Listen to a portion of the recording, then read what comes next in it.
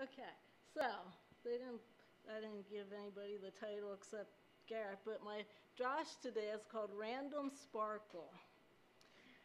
Uh, so you're probably like, where did that come from? I was at work and we were putting up the Christmas decorations, and I had a box of lights. And on the corner of the box it said Random Sparkle, and I said, that is a great Drash title.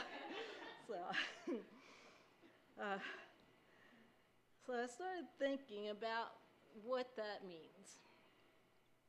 And what are random sparkle days?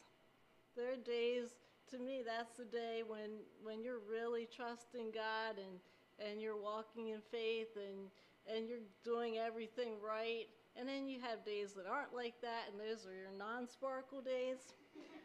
So that to me, that's what random sparkle means. And in our Torah reading today, I think Yaakov was having a non-sparkle day, where he was like, you promised me this, what's going on? And he wasn't fully trusting that what God had told him was going to happen. He was starting to doubt that that was going to come to pass. So that was a non-sparkly day.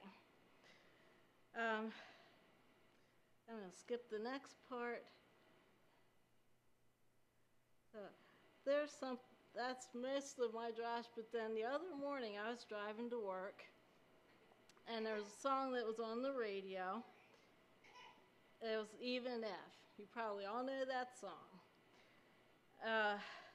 Well, how that relates to this is that I think most of our days when we don't sparkle are days when we're in doubt, or days when we're in fear, or we've been praying about something and it's just nothing's happening. You're not seeing any changes at all, and it's just, you keep praying, and it just stays the same.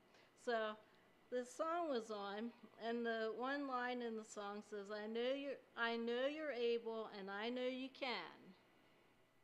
And it just hit me that whatever it is that we're asking him for, he can do it. It's not a question of his sufficiency or his resources or his ability. It has nothing to do with that.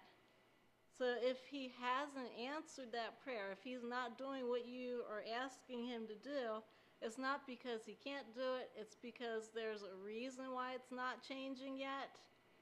So maybe he's still doing some work in us, or maybe there's another person in the situation that he's still working on, or maybe that's not his best plan for us.